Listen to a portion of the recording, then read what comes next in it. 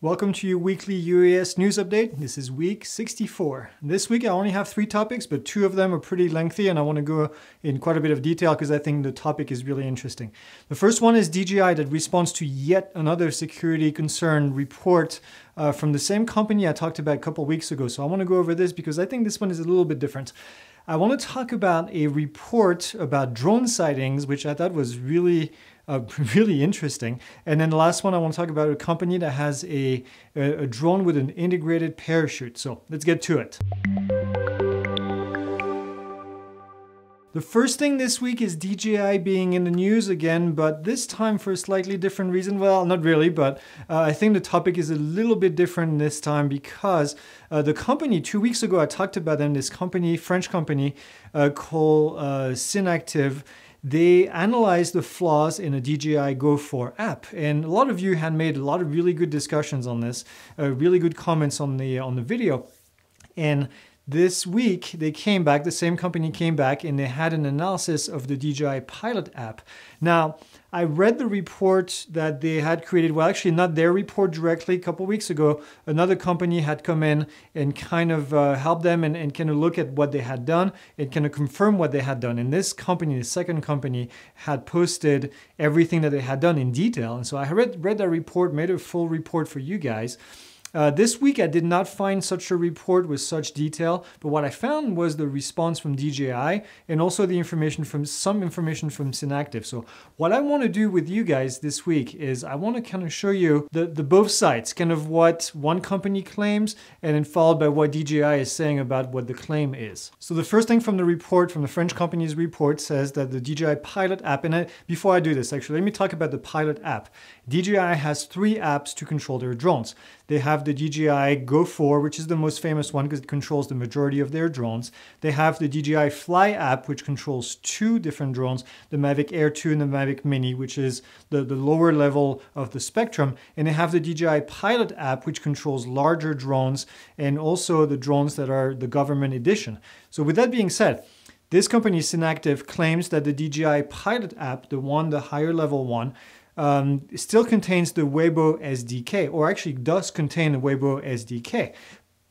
DJI came back and said that's actually not true at all. Unlike the DJI Go 4 app, which had the Weibo SDK, the DJI Pilot app never had it. So I found it interesting that a company would claim this when it doesn't seem to be the case. Synacktiv also claims that the Pilot app bypasses the Google Playstore, just like the same report that we saw with the DJI Go 4 app a couple weeks ago when it comes to updates. So the updates would be coming directly from DJI. DJI says that is actually not the case. This app never did that. It actually only does it, and that's where they're saying that Synacktiv is actually kind of misrepresenting the information. They say that the Pilot app only updates from the DJI website if the Google Play Store is not available in the country where the user is located. They have to have the app somewhere. In this case, it's going to be on their website if there is no Google Play Store. DJI has an option called local data mode. The local data mode is basically, think about it as your airplane mode on your phone. The drone does not talk to the internet anymore. There's no connection whatsoever other than the connection between the controller and the drone. Synacktiv says that in order to get approval to fly, to bypass the geofencing or to get approval to fly in geofenced area, then you have to be connected to the internet. So they're basically saying that the local mode doesn't really do anything and that, you still have to be connected.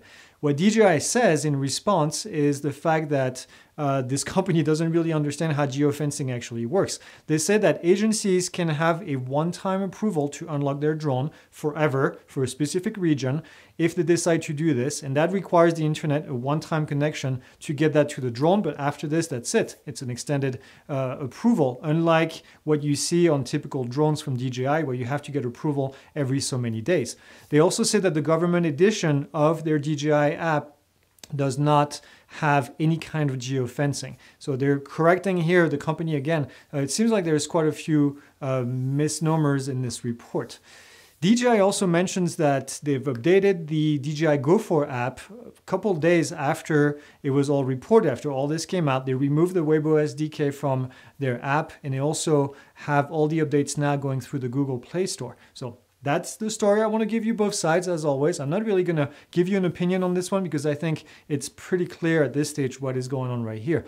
The one thing that I find interesting with all this is we still don't know who is paying for this report. This company, this French company, is not doing this out of the kindness of their heart or for publicity. They're doing this because somebody is paying them to do this. And I think it would be fair to know who is actually paying to do this research, but that's just my opinion. The second item this week that I want to talk about is a look at some drone sighting data.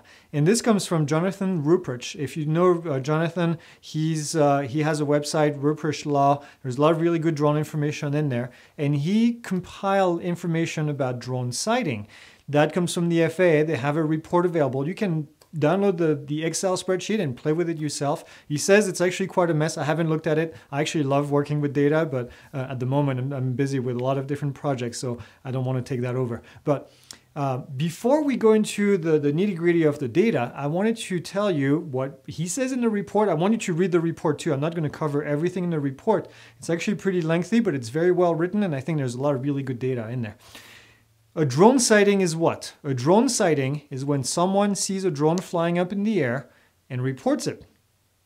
I'm going to say that again. A drone sighting is exactly what it says with the two words, is when somebody sees a drone flying up in the air and reports it. Whether or not the drone is flying legally or not, that drone is reported as a drone sighting. So, with that being said, there's a lot of things, and the summary is right at the top of the article, and it says, I'm going to read you the summary because I think it's really eye-opening. It's going to make you want to read the report. The reported drone sightings over time are not growing, they're actually decreasing, which is something that the FAA and other sources want you to believe is that there's more and more drone sighting. It's actually not true. The second point is that the FAA has actually reported the drone data incorrectly over time, and they actually have they actually show you the data to prove that they've reported the data incorrectly over time. I'll get into more details in a second.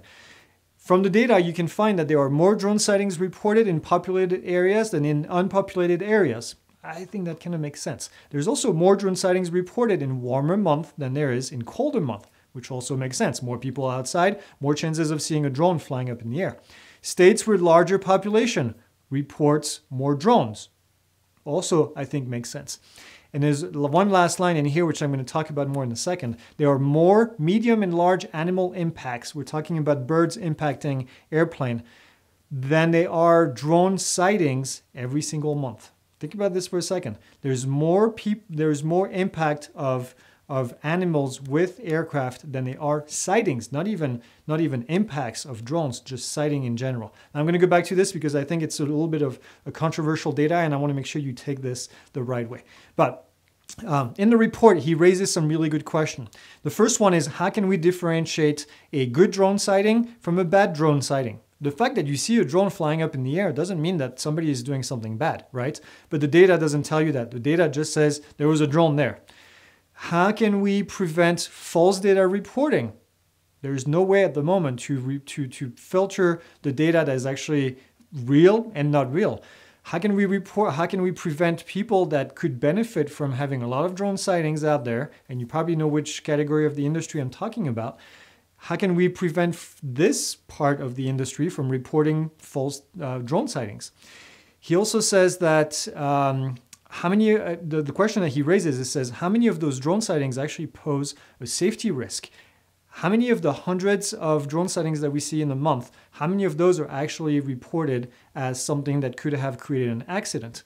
According to an analysis from the FAA data by the AMA, I've talked about them before, they found out that about 3% of the drone sightings resulted in a near-midair collision. Not a midair collision, a near-midair collision. These are the ones that we want to be paying attention to. These are the ones that we want to prevent. The midair collision and the near-midair collision with a manned aircraft, these are the ones that are going to be dangerous for the people in the aircraft.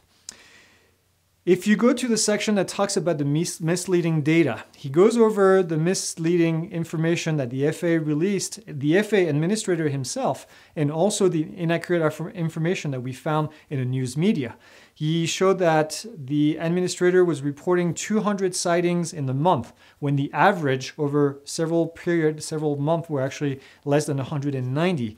If you look at a different period of time, it was actually a little bit over 120 on average, when the FAA administrator actually was reporting over 200 in a month. So a little bit of hype here. The USA Today reported that the number of drone sightings had quadrupled over a period of time. It actually had not even doubled, okay? And again, that was over the entire United States. Now, another point that he makes in here, there were 650 drones reported over a period of time over the entire United States. Drone sightings, not drone that were flying legally or none of this, just drone sightings. 650, which is not a whole lot if you think about it.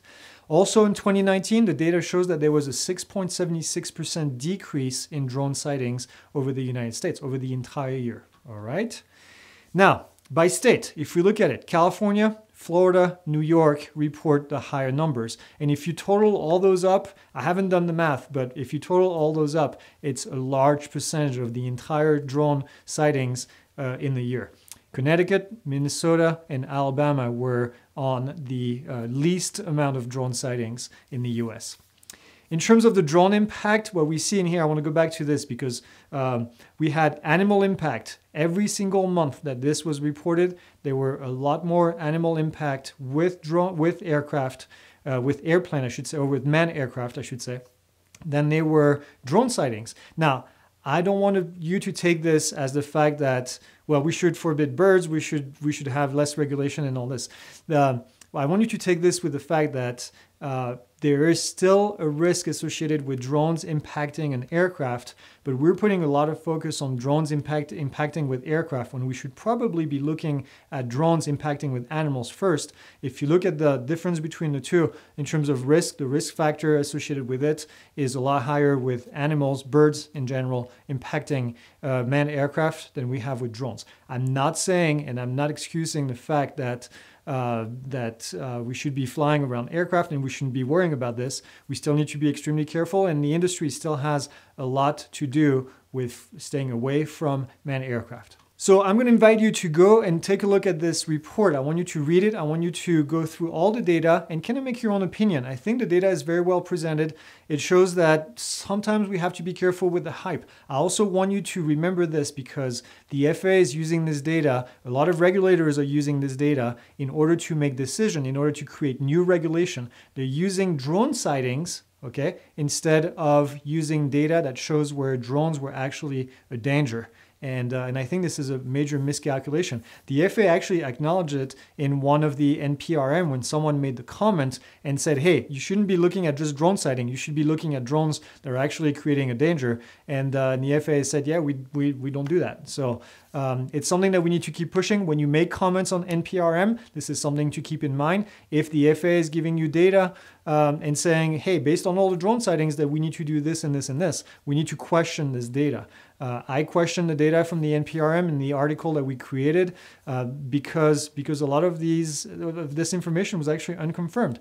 They used the information from the Gatwick incident, which is still unconfirmed, right? So that being said, I'm getting off my soapbox. I want to keep going to the next thing. So number 3 this week, I want to talk about this company. It's an Israeli company called Percepto, and they're going to be providing a drone for FPL, the Florida Power and Light, that's going to help them get beyond visual line of sight approval to fly to do inspections of power lines after a storm.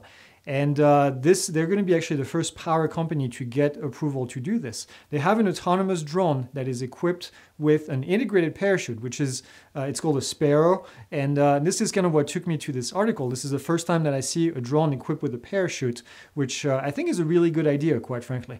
I think it's a great safety feature. It meets the FAA standards, and you can see some videos right here playing in the background.